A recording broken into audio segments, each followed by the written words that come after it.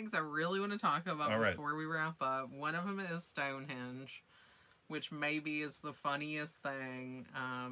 Just laugh out loud funny. Yeah.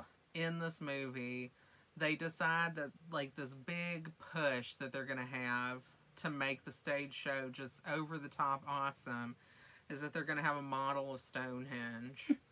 And they draw it on a napkin and they give it to a fabricator, which is played by Angelica Houston.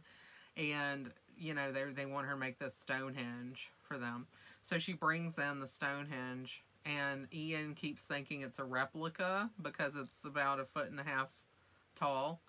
But it's because they accidentally put 18 inches on the napkin instead of 18 feet.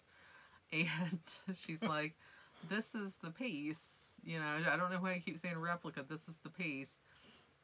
And at this point, they're kind of in a situation where they're in financial trouble.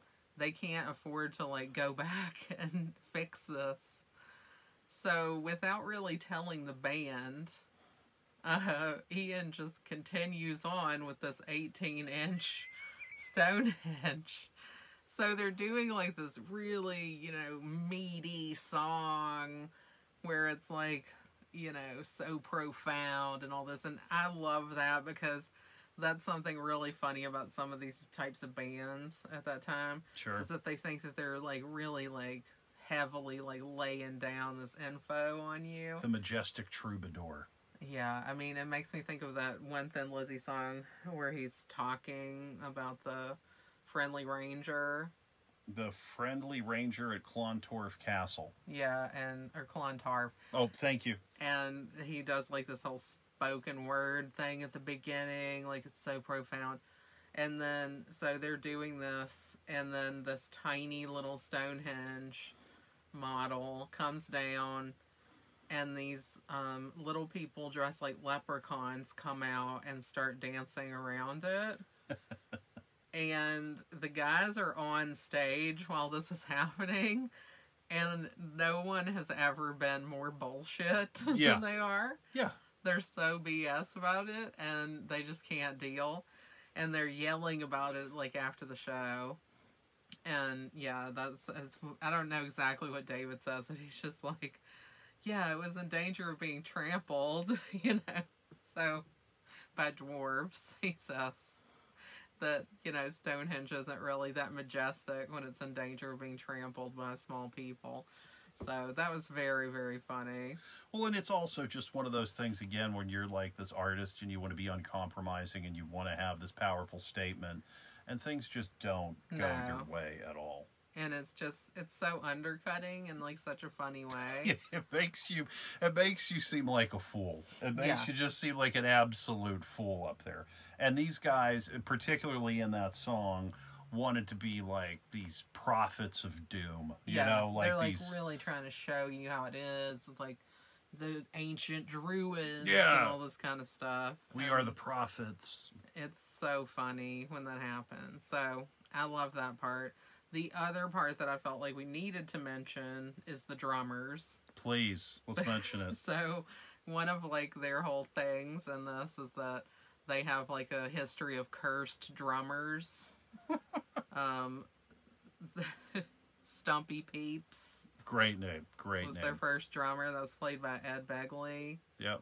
And I don't remember, was he the one that died in a tragic gardening accident? Or was he the one that spontaneously combusted? Oh, you got me. I don't remember, but they die in these ridiculous ways. I laugh through that part so much that it's hard for me, like, to really be specific with the lines. I just remember seeing them sitting there at the table. Yeah. And it's just, it's nonsense. And, like, McKeon, like, almost loses it, and he manages to save it because it's so funny. I mean, I don't know how these guys couldn't laugh. It's so good. I actually think, as much as I love Stonehenge, I think that the part where they're explaining the deaths of the drummers is my favorite. Because there's a part where they're talking about the tragic gardening accident. And I think that's the part they're talking about. And Christopher Guest says something like, best left alone, really. It's like, you don't really want to look into that too much. And it's just said in such like a low-key way that it just kills me. It's hilarious. Yeah, I mean, the deaths are spontaneous combustion, which apparently they're telling you happens all the time, and just leaves a little grease spot on the drum stool. Someone died in a tragic gardening accident. And another one was that someone choked on vomit. Oh. And you're like, okay, well, I mean, that really happened, so that's not funny. And then they were like, but then they weren't really sure whose vomit it was. Oh, man. And then at the end of this movie, you know, after they've gone through all the stuff and things finally, you know, are starting to look up because Nigel comes back to the band and, you know, they're going to go tour in Japan. Their drummer throughout the movie is this Mick Shrimpton, and played by R.J. Parnell or Rick Parnell. And he blows up, and they have another spontaneously combusted drummer. And then they get this guy, Joe Mama Besser, becomes their drummer in Japan.